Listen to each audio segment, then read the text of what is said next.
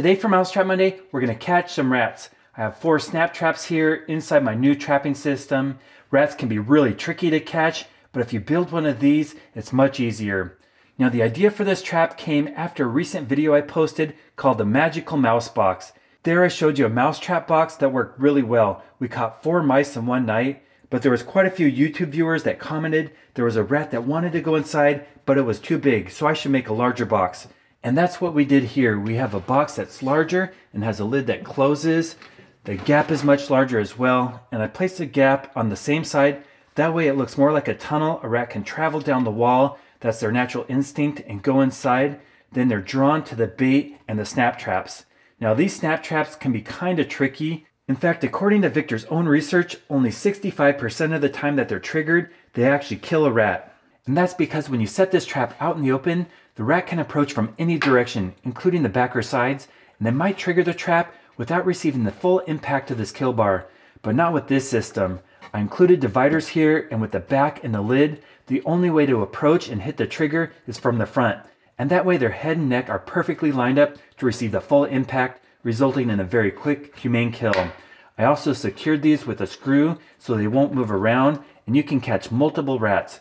I really like this system. With the lid, you can close it off and keep it away from kids, pets, and wild animals like skunks. It's perfect for rats. The larger opening, when you place this along a wall, they'll enter, feel secure, they'll smell the bait, go in the back. Now I really like to use these expanded plastic triggers instead of the metal triggers because they're so wide, when the rat steps on it, they're going to get it. I don't always place the bait right here on the trigger, but instead in the back. And my favorite is sunflower seeds.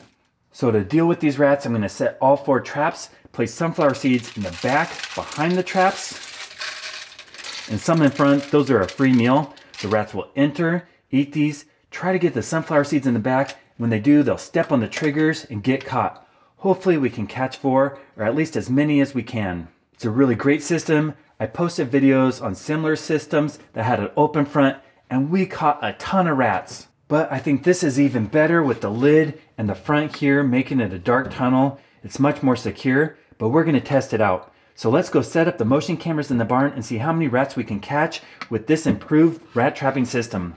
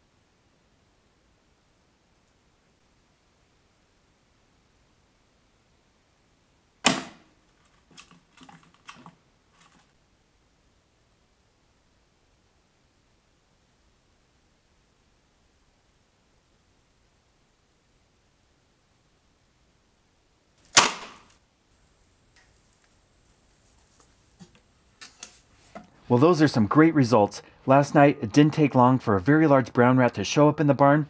Usually there's a lot more, but I only saw 1 on trail camera, and it felt safe going inside this box. It's dark, it's secure, it smelled the bait, it turned the corner, and its neck was perfectly lined up with the kill bar when it stepped on that trigger.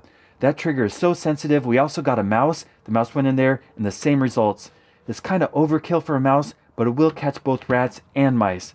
I believe this system with the box and the dividers and the traps secured takes that 65% kill rate when the traps are snapped up to over 90%, closer to 100. This is a great trapping system. Also, it's much safer. It keeps the traps from being out in the open, and you don't have to worry about pets and kids. You can even put a lock on it. You can also set your trash cans on top of this. That could draw the rats in.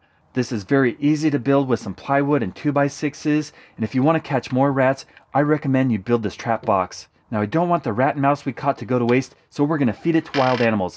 Let's go set up the motion cameras at the beaver dam and see what wild animals come along and enjoy a mouse and much larger rat snack.